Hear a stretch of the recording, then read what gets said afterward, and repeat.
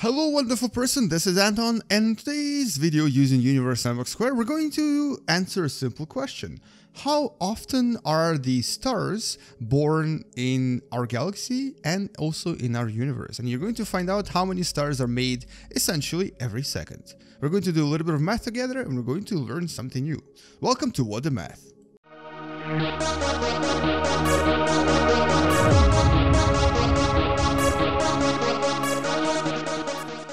So this is one of the simulations in Sandbox² where I actually placed not a star yet. It's basically a gas giant that we're going to now turn into a star by adding quite a lot of mass to it. And by essentially first turning it into a brown dwarf, which it's going to become in a few seconds here, as soon as we add this or change this to about 20, possibly maybe a little bit more. It's going to start acquiring heat, it's going to start getting a little bit more toasty on the inside, and it might even start acquiring nuclear reaction at some point. But basically, yeah, this is essentially Jupiter that we're changing into a star. Now, in our galaxy, this event, or a similar event, where basically various dust turns into solar material and becomes stars, happens quite often. Maybe not as often as you think, but it does happen quite a lot. So here we are, we're now at a point where this is essentially a red dwarf and it's going to become a main sequence star. Now, so we've created a star and this is going to be now a main sequence star that will then live off its life and at some point go supernova and create new dust, new material, and a lot of new elements that may have not existed there before. We're going to do this in a few seconds as soon as we reach a certain mass, and there we go. We actually surprisingly created a pulsar. Alright, great. Now, what we're actually going to be talking about though is the interesting idea of how many stars are actually being created every second in the universe. This is going to be our ultimate question that we're going to be answering. So let's actually start a completely new simulation.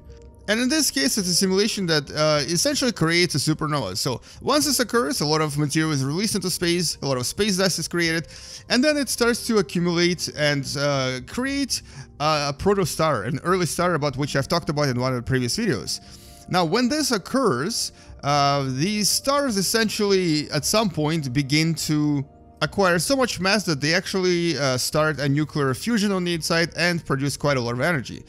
We can actually simulate this by using this simulation right here. We can remove Sirius from here, and let's place a very large, very massive gas giant instead of Sirius B, and we will now try to basically make Jupiter here acquire all of this mass that was supposed to be inside of that gas giant. So let's actually launch a bunch of particles at this Jupiter, and this is essentially a gas giant acquiring a lot of material, a lot of mass that will eventually make it much larger and turn it into a star-like object. So this is going to happen anytime soon because I've actually launched quite a lot of material at it. And here we go. Oh boy, okay. Too much, maybe too much stuff. Oh, look at that. I think I've discovered a new bug because we've created a black dwarf instead of an actual star. Well, that's cool. Definitely an interesting bug. But anyway, so imagine this is now a star.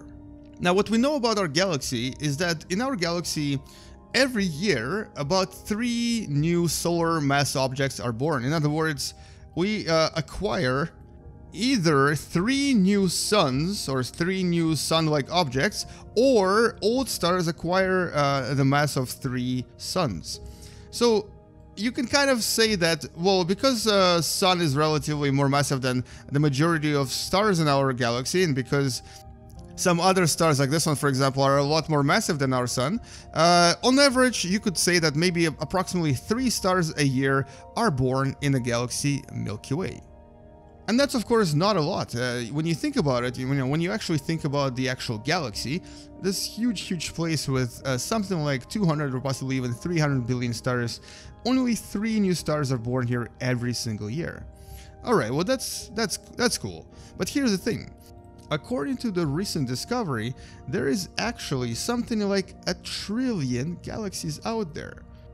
And it's obviously going to be impossible for me to place so many galaxies, but we're going to try to place a few just so you can kind of get an idea. So right now we have 1, 2, 3, 4, 5, 6, 7, 8, 9, 10, 11, 12.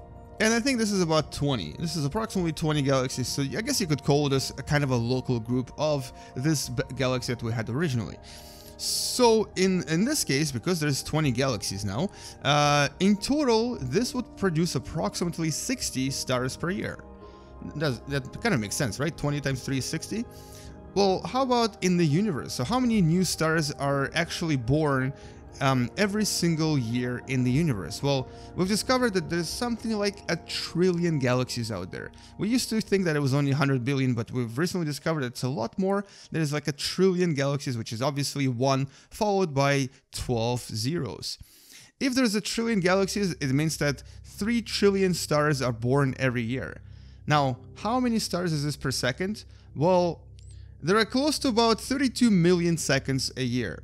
Now, we're talking about 3 trillion stars per year. So what we're going to do is divide 3 trillion by 32 million. And what we're going to get is 94,000 stars per second. Now, even if I keep clicking really fast, there's no way I can actually simulate that. Right now, I think I placed about 100 stars. There is like 94,000 new stars born every single second in our universe. That is a lot and a lot of stars. And when you think about it, that also means that many of these stars will actually form Earth-like planets, and some of those planets might even develop life on them. So every single second, there's actually quite a lot of possibility that life is born somewhere in the universe. Now, this is a lot of stars, but definitely not 93,000. And just imagining the fact that there's so many stars that are created and also obviously destroyed every second makes you wonder and makes you kind of feel in awe of how huge our universe really is. And well, that's really all I wanted to say in this video, and hopefully you learned a little bit more about our universe and of course about space sciences from this video as well. Thank you so much for watching, and please subscribe if you still haven't. Share this video with someone who you think might enjoy learning through video games and learning space sciences, math and sciences in general. And I'll see you guys in the next video. Don't forget to support this channel on Patreon if you can. You don't have to, but if you can, that would be helpful. I'll see you guys in the next video. Thank you for all your support. Game you later, and as always, bye-bye. And let's actually zoom in and see what's happening in this particular galaxy. And it looks like because I placed the stars without really any orbit, they're all slowly approaching the central black hole, which means that they'll either pass by really close and then get swung out of the solar system here, or the galactic system that is, or might combine into the black hole and cause a little bit of destruction on the way. That's pretty awesome.